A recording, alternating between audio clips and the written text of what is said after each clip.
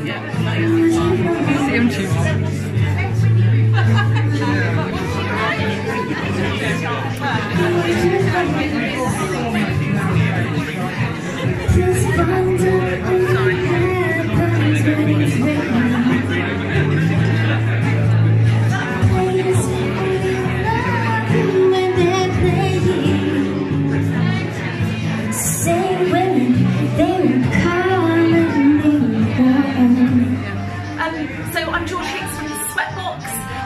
I'd just like to say a huge thank you to the Vale and Downland Museum for having faith in us and not looking surprised at any of the random things that our young people came up with to be a part of this exhibition.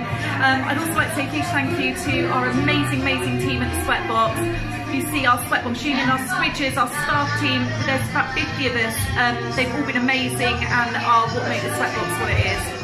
So today's gone really well. We've had a wonderful day here in the museum with all the young people setting up all the events that we have on in the museum. So as well as the exhibition, which you can see around me, which has been curated jointly between the young people at the Sweatbox and Sam Adamson, who is the museum assistant here at the museum. And this exhibition finishes at the end of April. It's a brilliant exhibition, so do come and see it. We've got a fun event on this evening which has been put on exclusively by the young people, and you can hear them making music outside, and we're really proud of everything they've done this evening.